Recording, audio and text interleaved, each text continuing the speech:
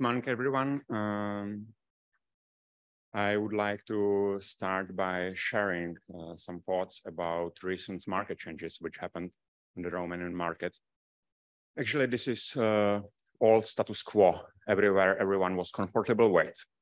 You provide services for your clients as an agent, and you received fair commission for it.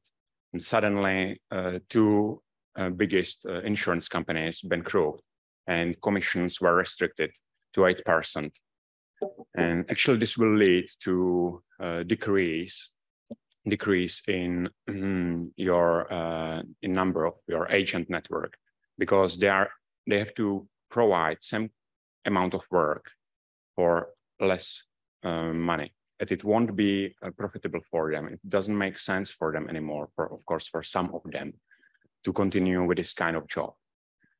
And I think this could be a future, that commission will be even lower,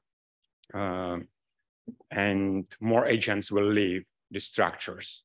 And let me explain why I think so. The service you are providing to your client is mainly based on one product type, and the agent offering them just some comparison and basic sales services. And all this stuff could be also provided online by some IT application, because it's simple product. It's just comparison and basic sales services. On top of that, it could be cheaper and much faster. Of course, like right now, there are customers who won't do that because they don't like this IT systems applications. But in 10 years, where a young generation will grow up, it will be just much more natural for them. And let's compare Romanian brokers and European brokers. There are few same elements based on non-life sales and multi-channel sales. But on top of that, European brokers offering also other services, much more services. And actually, this is the point where I see huge potential for growth on the Romanian market. And let me share just a few numbers with you. This is how life insurance participate on gross domestic product in selected countries. We compare Germany, Czech Republic, and Romania. The good thing is that Romania started growing already. And of course, like, I understand that I'm not saying that you will catch up to Germany in the next 5 years, of course.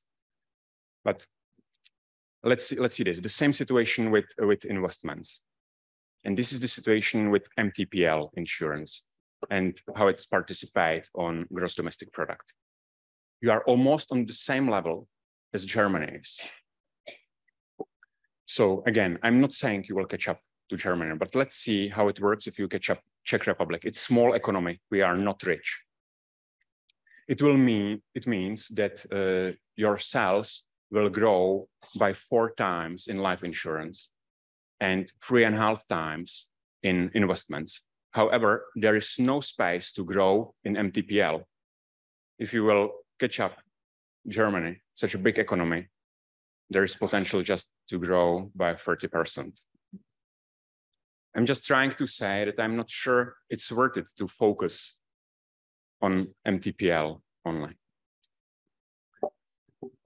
This could be the another way where to evolve. For example, if I would be a client, I have several problems. I would like to buy a house, I would like to invest money, and of course I have a car. Where will I go, or how many professionals or agents will I need to visit if I would like to solve all of my problems? Like 3, it doesn't make sense at all. I don't want to call or visit like 3 different people, tell them all the story and talk to them. We call it one-stop shop for personal finance. That's a place where you can meet advisor professional in terms of personal finance, and he's able to help you with everything, with all kinds of issues you have in terms of personal finance. And I will show you our own experience from other countries like Poland, Slovakia, and Czech Republic.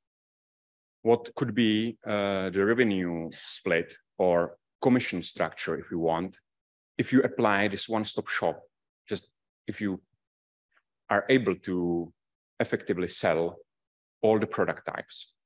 You can see it's almost evenly split between insurance, mortgages, and investments. You can see on the right side, right, on the graph, and see the left column.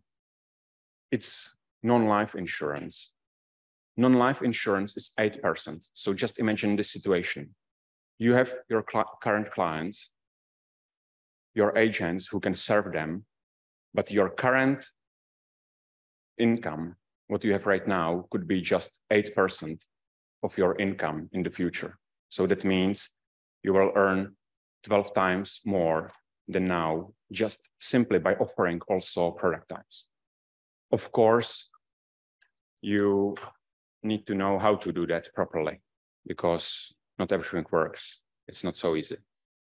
Actually, on the left side, it's a graph of our revenues last year, where just 7.5 million euros were made by non-life insurance, and the 95 million euros revenues was made from other products. So non-life is just a minor thing. I would like to share with you how to do that, how to grow this market into right direction, and what could be the next step to change it, or at least to start it. Like this first step I will present, they are very tightly connected together, and probably it's not possible to do one step without the others. The first thing is to bring unique value to your clients. As I mentioned, just to compare the products isn't enough to bring that value, because you can do it online easily or wherever. So there is no need to meet the agent. To provide such value to your client, as an agent, you need to be professional. And let's see this. Could you imagine some professional who does his job part-time? I would say it's not possible. So to attract advisors to provide this kind of services full-time and be real professionals in that field, is necessary to provide value to your clients. And how to attract this professional advisor, and how to bring them to your company. Actually, you need to build value inside a company, because what's the difference between competitors right now? Just a different color in your logo, it's not enough. So where could be the value inside the company? It could be different system of trainings. It could be different approach to clients.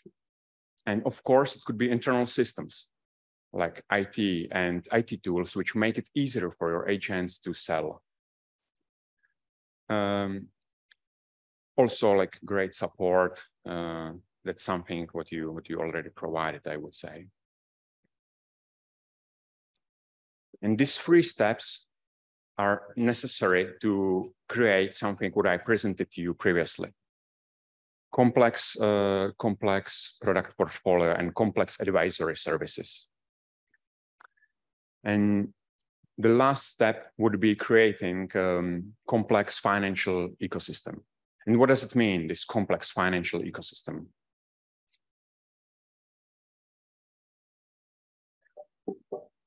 Complex financial ecosystem could be something where the clients doesn't need to leave